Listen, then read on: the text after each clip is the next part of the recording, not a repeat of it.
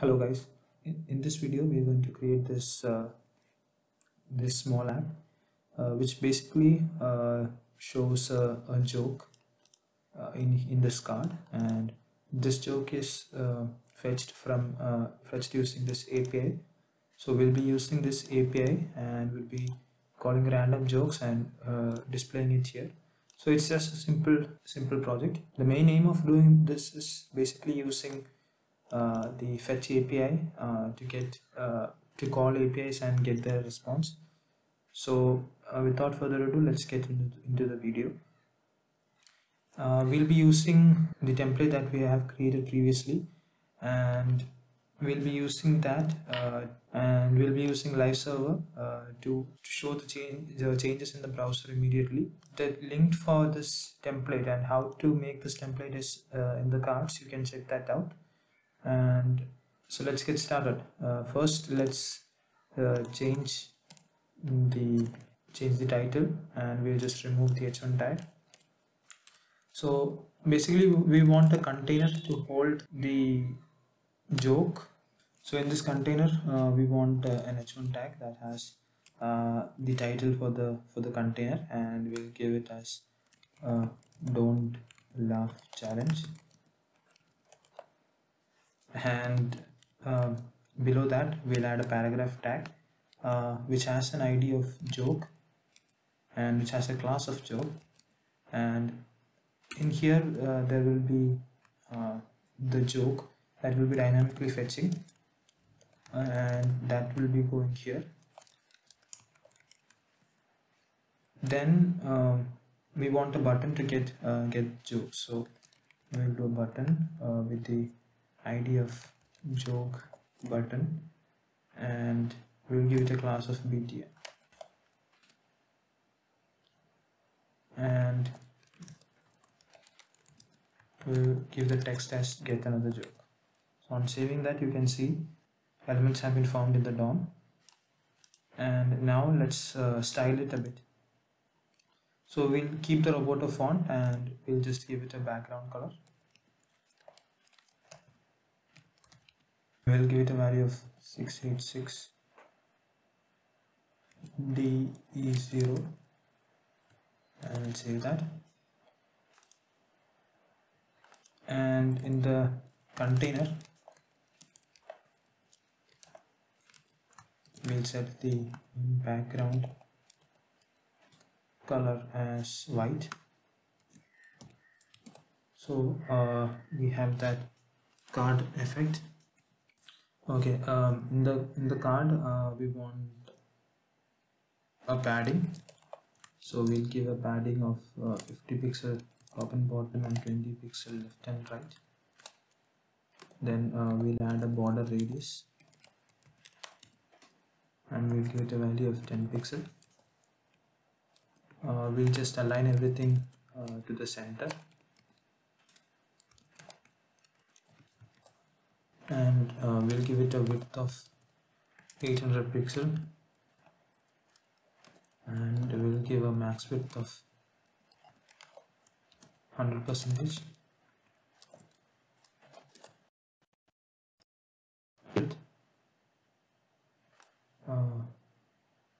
But there is no gap here, so we'll give a padding here of 20 pixel. We'll just put a margin as 0 just in case. Save that. Okay, now let's style the h1 tag here. So we will go container h1 and we'll set the font size to 16 pixel, and we'll set the color to gray, and we'll set the letter spacing to 2 pixel. Okay, so that's all we need there. So for the button we'll set a background color,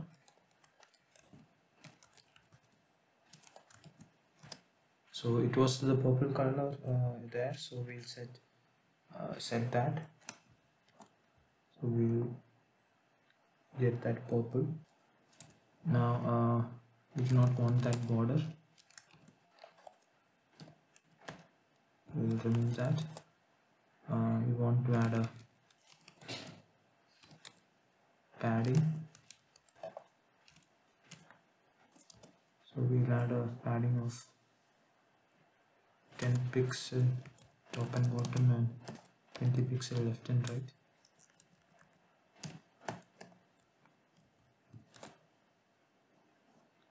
We want to add a border radius same as that of the container, and we also want the font family to inherit. Also we want the font to have a white color.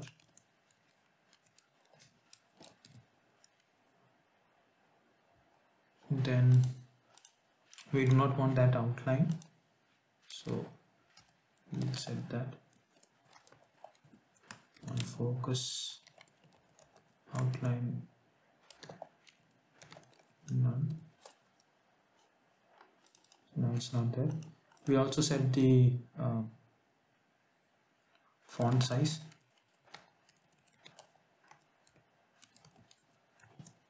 to 20 pixel. It's too big. We'll reduce that to 16 pixel. Okay, that's better. Now let's focus on the joke class. So we want to increase the font size.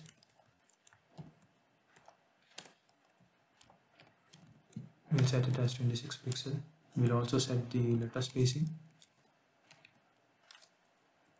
We'll set it as 1 pixel. We'll set the line height as 40 pixel. Also we want to set a margin for top and bottom, so we'll do margin 50 pixel top and bottom, and we'll set the left and right as auto.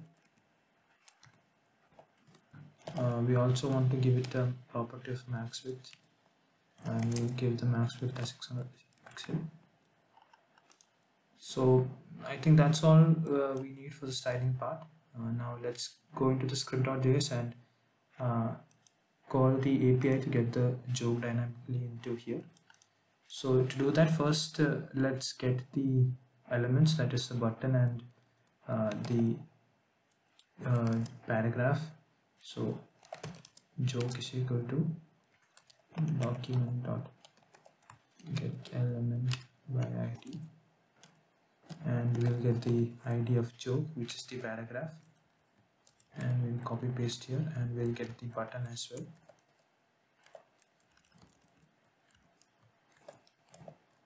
And now we have the button as well. So now let's write a function of get jokes. So this function will basically call the API and get the jokes from the API. So we'll write that function now. We are going to use this fetch API, which is in the browser itself, to call this API, which is the icanhasdadjoke.com, and this API will give a response of this JSON, and from this JSON data we'll get this joke and we'll show it here. So that's what the idea is. And the way we can there are different ways to get this call this API. One of them is using fetch. There are other external libraries as well that can call it. For this example, we are using fetch API. So let's use the fetch API to get the response from the API. So we'll use fetch and we'll call this endpoint, and we'll see what happens when we call this endpoint. And the way there are two ways we can use fetch API. One is using the async await format and the other is using dot then. So we'll be showing both of them now, how we can use dot then and also async await. So when using dot then, we'll get the response, and first we'll convert the response into a JSON, and again we have to use dot then, and then we'll get the data from the API. So we'll just console the response here. So let me just explain it once more what we have done here. So first we are using this fetch method that is in the browser to call this endpoint, and when the response comes we are converting that to response.json, and then we are again getting the response from this response.json and logging it into the console. So now let's just open it here, and when we save this and if we take console, you can see that there is error. So unexpected token in JSON at position 0. So the issue here is, if you can see, when we call this API, we need to add application JSON in the header. So if we do not do that, we will get an HTML response as the default response. So since we are not using any headers here, what we are getting is an HTML, and that is why when we are doing this rest.json, we are getting an error that unexpected token. So to get the JSON, what we'll do is we'll add a config. So to do that, we'll do const config, and we'll create a JSON here, and here we'll add headers, and in here we'll add a key called accept, and the accept has the value of application/JSON. So that's what we get from the document, and this is different for different applications, for different API. For this API we want to add accept header, and we have to pass this value as the header value. So now to pass this header into the fetch API, we will add a second parameter into the fetch, and we will add config. So now when we save that and we take console, we get this response. So it is basically the joke. It is basically the same response that that is given in the site. So if you can see here, the response is ID with joke and status, and that's what we are getting here also. We are getting an ID with joke and a status.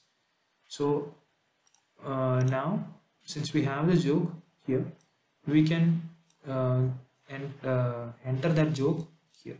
So to do that, we'll first remove this console, and we'll open code snippet, and we'll take the joke. So basically we have the joke here, which is the paragraph tag with the ID of joke, and we'll give it an inner text of data dot joke.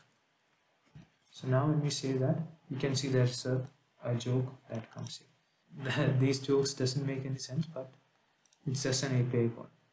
Now we want to get the joke, another joke, when we click this button. So the easiest way to do that is get the joke button. So we have added that, and let's add an event listener, and the event we are listening to is click, and when click happens, we want to call the function get jokes. So save that. So now when we click get another joke, a new joke appears in the joke ID. So this is one way to call the fetch API. That is another way using async await. So the problem with using this format of fetch API is that there is this dot then and dot then. When you are using nested calls or something, this can get really messy.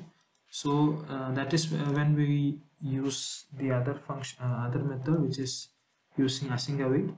So to do that, we'll just copy this function and we just comment it out as well,